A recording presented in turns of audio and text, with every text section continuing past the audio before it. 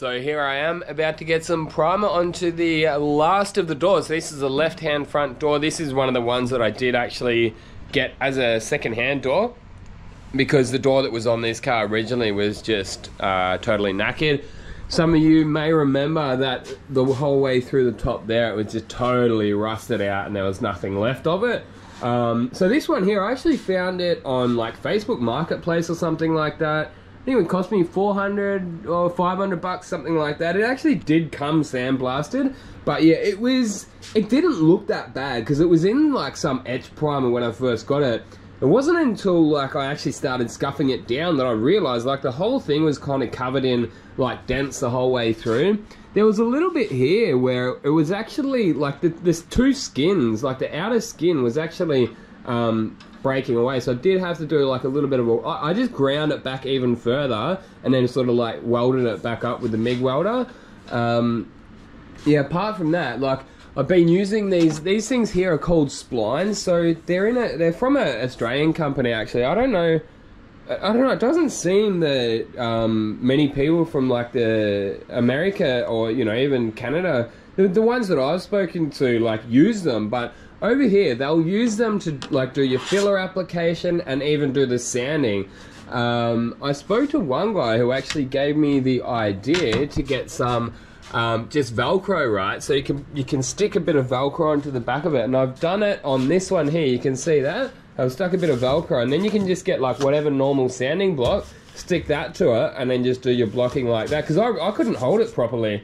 But yeah, the beauty of these basically, I actually find them more than anything more useful for their filler application. Like what happened yesterday, or was last night actually, there was like a little bit of a low spot through here. So I'd already filled the entire door, but there was like a little bit of a low spot through there somewhere.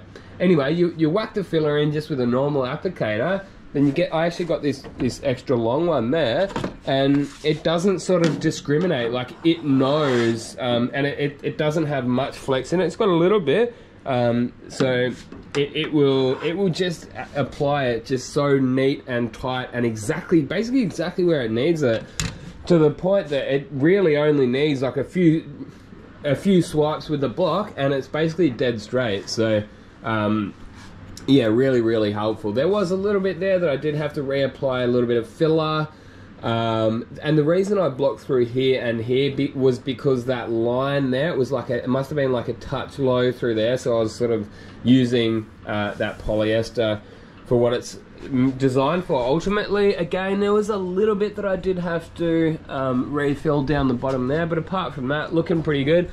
I just changed the filters out on my exhaust cabin filter there. I've actually got an inlet filter there too, so I might actually do a separate video on the entire setup that I've got, but it's pretty good. Like it's pretty much at the point where I'm going to leave it for what I'm looking for, like from what the kind of work that I'm doing out of here. It seems to be doing the job. As you may see, I've actually installed a fan up over there as well. And as I say, there's an inlet one here, filtered, so that's always good that I'm not going to be blowing in any excessive dust and stuff like that. But yeah, this is going to be the last of the doors to go into polyurethane primer. So just, yeah, normal 2-pack urethane primer. So that one there, obviously left-hand rear door, that was the worst of all of the doors. And I've actually gone and ordered in a paint thickness gauge, also known as a micrometer, so I'll be able to go and see how deep it is. I mean, it might be so deep that the micrometer can't even read, because yeah, it's that thing was really bad. But we got some solid steel back in there, and I got a feeling it's gonna last, and yeah, it's all good. That's the other two doors, again, same position. They're looking really good and nice and straight. Once I get this done, I'm actually thinking of just this garage, because of doing all these repairs and that and stripping all that original paint off, it's collected a lot of dust. So I'm thinking, get this into primer, and then I just need to maybe even actually get the car out and have a like proper cleanup, clean the car itself out, give it a good vacuum out, and then sort of a bit of a reset and sort of decide what I'm going to do next. But possibly just go on with panel by panel. Look, one beautiful thing about doing it panel by panel is that you learn something as you go. Like, you're always learning. Like, I've been doing this for what, 22 years now, and I'm still learning. And I guess part of it is like, I don't do the restoration stuff at work always, and sure, I have done it over the years, but yeah, like every job's a little bit different, and you might be using different materials, and then it can sort of, you can refine your methods a little bit better as you go. Sometimes you just sort of like be like, oh yeah, like this product likes to be applied that way, so you'll sort of you'll learn as you go, rather than trying to get the whole thing done at the same time. Then if you do you know, figure something out or figure a better way to do it, it's like, well, you've done the whole thing anyway. So yeah, that's another thing I was just wanting to mention. I'm still actually waiting on one of my mates to come over and give me a little bit of a hand on that back panel, but you know, it's all good. We'll get that done at some stage. But